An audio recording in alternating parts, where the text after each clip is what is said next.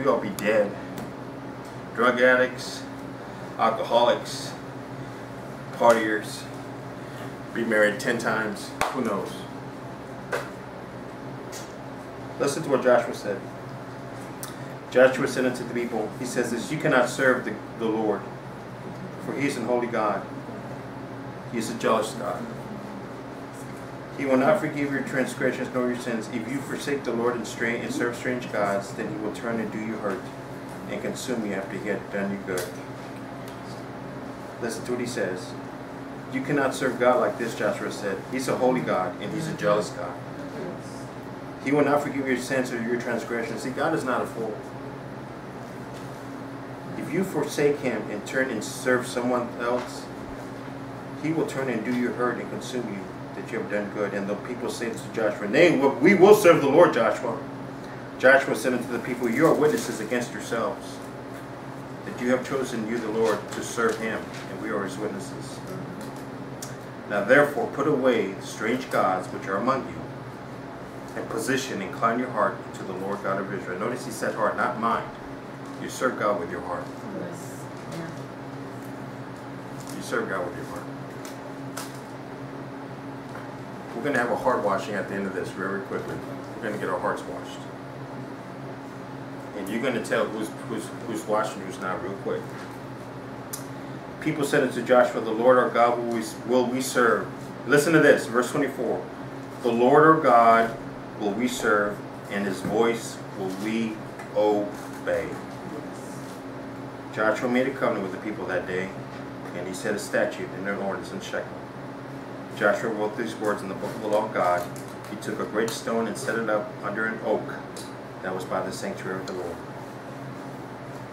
Joshua said unto all the people, behold, this stone shall be a witness unto us. For you have heard all the words of the Lord which he spoke unto you on this day, that it should be therefore a witness unto you, lest ye deny your God.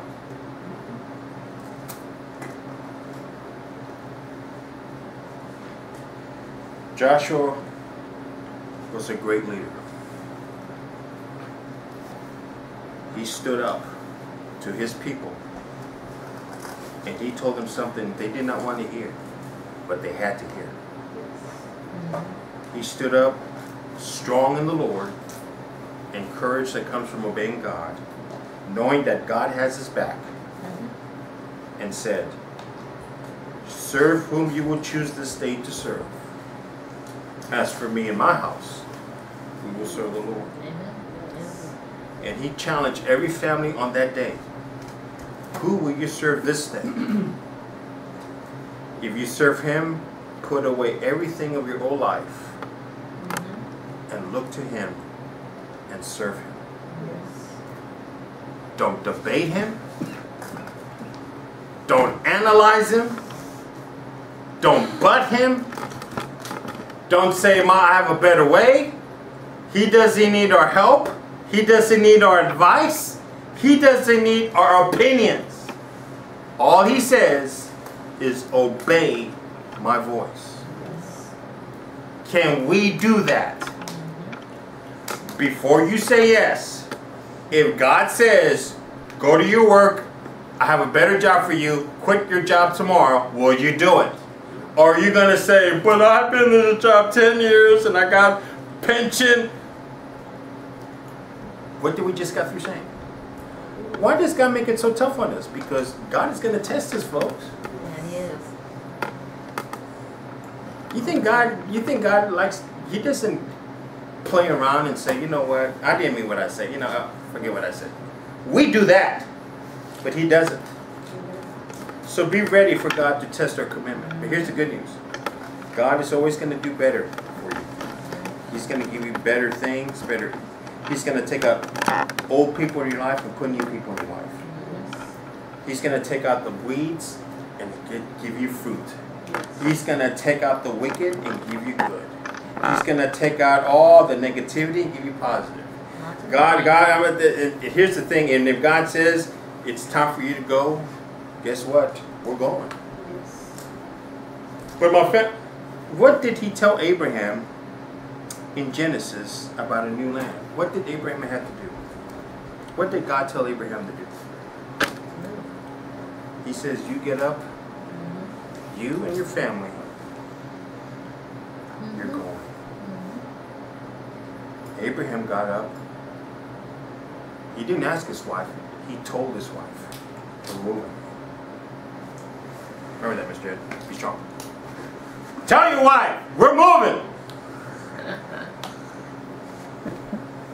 Don't take it up with me. Take it up with him. Oh, let me refer you to Lot's wife before you have.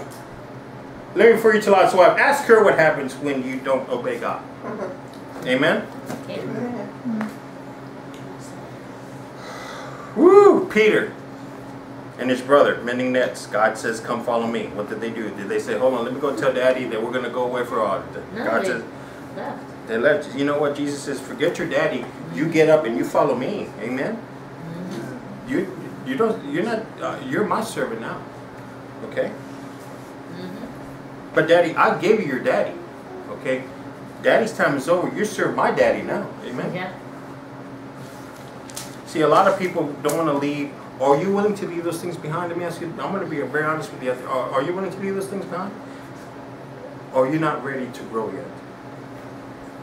Do you want to stay circling around the promised land, or do you want to get to the promised land? Amen? Who will you serve today? Only my Lord. And if God says, you go where I tell you to go. Or you stay where I tell you to stay. You're going to stay here. He may tell you that. You can't be with this person. Okay? Yes, Lord. You need to be with that person. But I don't like him. I don't care if you like him. I don't care. He may not look hot. She may not look sexy. But guess what? That's the one I picked for you. Right? Yes. Amen? Amen. God's going to test us. I can't wait. Can you? Lord, test me first. Because that's the only, I want to be a good leader. I just don't want to be a passable leader or an average leader. I want to be a leader like Moses and Joshua. Lord, I want these people to be your leaders too. Men with it, and women too. Women are leaders. They're the leaders of their household too. They're the leaders. Their examples are godly. You know what the greatest victory, let me tell you this. You know what the greatest victory that Israel ever had? Was it Samson? No. Samson? No. The greatest victory that Israel ever had was by a woman named Deborah. She went to her second in command and said, I want you to lead this army against, I think it was the Amorites or the Amalekites. And I want you to fight them. He says, I'm not going to go because I'm a chicken. That's basically what he said. I'm a chicken. And I don't want to lose. Deborah says, okay, I will go with you and I will be ahead of you in that battle. You will follow me and you will win this battle. But let it be known that a woman gave you this victory, right? That's right. So Deborah, all skinny Deborah, with a prayer shawl, hands clasped, went off against the fiercest armies of Israel's enemies. And she led them to that victory. Because she had faith, guts, and courage to do it. Amen? Amen. A woman did that. Praise God. Yeah. So don't tell me that women are useless, and don't tell me that women don't know anything. They do. Don't get big-headed now. Okay? Let's knock you down a bit or two, all right? No.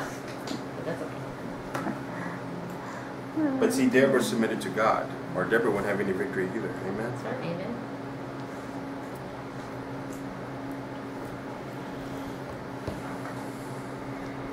Let's bow our heads.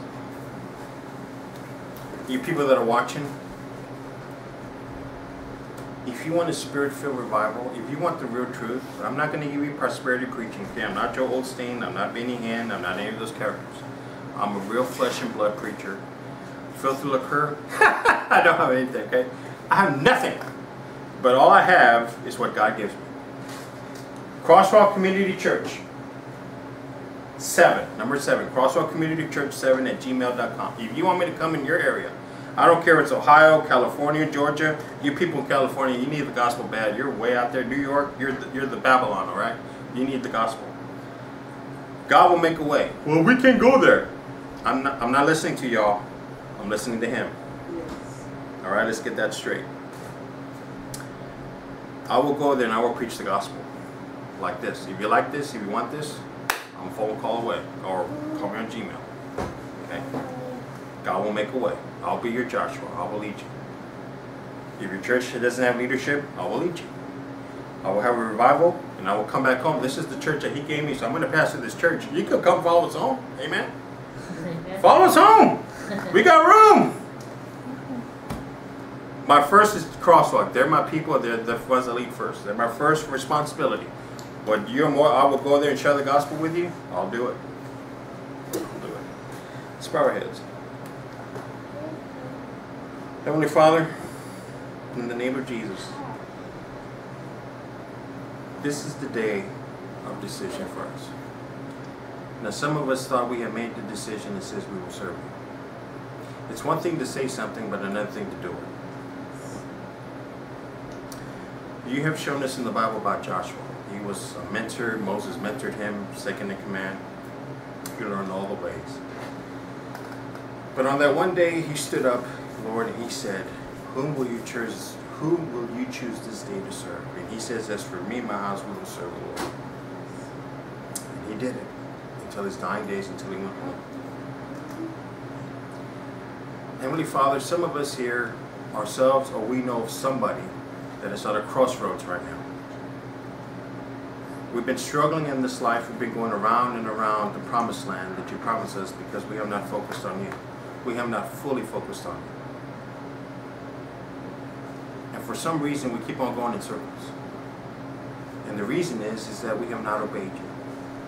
And we have not trusted you fully. We can't get by with 40 or 50%. It has to be 100%. It has to be everything. If it's not everything, then it won't happen. We have to get rid of every false god, everything in our lives that you're not happy with. And if we're holding on to one thing that you're not happy with, it will impede us and stop us from growing and going anywhere. Lord, when you called us to service, when you saved us, you saved us not only from sin, but from ourselves.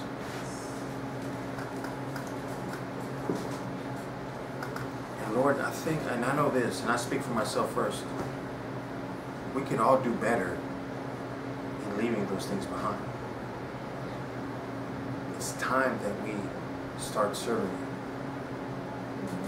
It's time that we leave the past. It's dead. It doesn't exist anymore. If it doesn't exist in your eyes, it shouldn't exist in ours.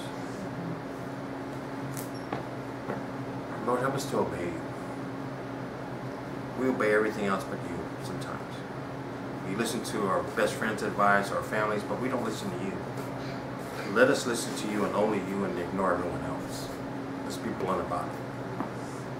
For you love us more and better than anyone or anything else. Your love is the only love that we need to grow and to be passionate, Lord. Your love is the love that saved us from hell. Your love is the love that saved us from our sins. Your love is the love that has saved us permanently and forever. Your love did that. You're the one that died on the cross. It's your heaven. It's your word. It's your salvation. It's your blood. It's your life. It's you. It's all about you, not about us. We don't have a life unless you're in it. And we don't have a future or vision unless you are it. So this day, Lord, we don't know, you know the hearts and minds of your people here. These are your people. I'm only the messenger and I need them. But these are your people. Lord, bless them. Forgive them. Have mercy on them. Lead them. Guide them. Protect them. And whatever's in their life holding them back, clean it out permanently and fully. And if they're going in circles, help them to stop on this day and start going into the promised land by first obeying you. And we thank you. Forgive us for our sins, Lord Jesus. And we pray for those that do not know them as Lord and Savior. For all the lost souls out there that don't know Jesus Christ as Lord and Savior, This is why we're doing this. To bring them to the knowledge and to bring them to the feet of Jesus so that they can repent of their sins and turn their life over to Him and trust in His blood only for salvation. That is the reason why we're here. It's not for ourselves. It's for you. All you. In Jesus' mighty name. Amen. Hey, can